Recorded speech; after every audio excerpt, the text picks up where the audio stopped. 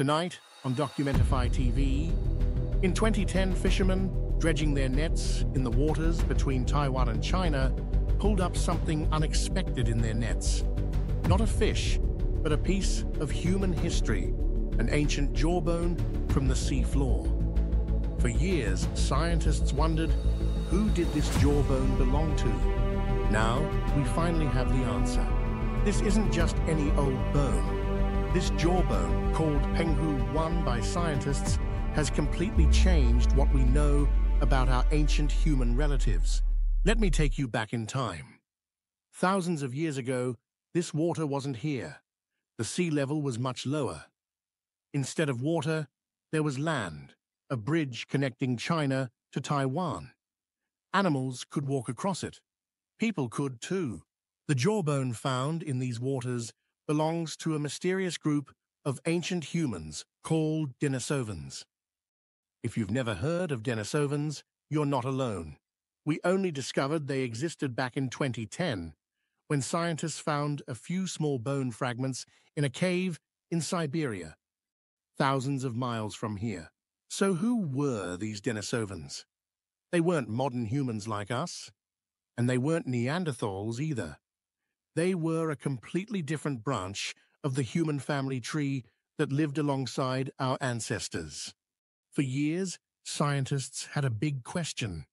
If Denisovans lived in cold Siberia, why do people in warm places like the Philippines and Papua New Guinea have Denisovan DNA in their bodies today? It didn't make sense. This jawbone gives us the answer. Denisovans weren't just in cold Siberia, they were also here, in the warm waters near Taiwan. They could live in all sorts of places: cold mountains, high plateaus, and warm coastlines. These people were survivors, able to adapt to different environments. But how do scientists know this jawbone is from a Denisovan? They couldn't get DNA from it. DNA breaks down in warm, wet places. Instead, they used something called paleoproteomics. That's a fancy word that means studying ancient proteins. Proteins last longer than DNA. The scientists found proteins in this jawbone that only Denisovans had. It was like finding a fingerprint. This discovery tells us something important. When this land bridge existed, at least 3 different kinds of humans may have lived in Asia at the same time. Modern humans like us, Neanderthals, and Denisovans. And sometimes they had children together. We know this because many people living today in this part of the world have Denisovan DNA in their bodies. It's like carrying a piece of these ancient people with you. The scientists who studied this jawbone think it's between 190,000 and 10,000 years old.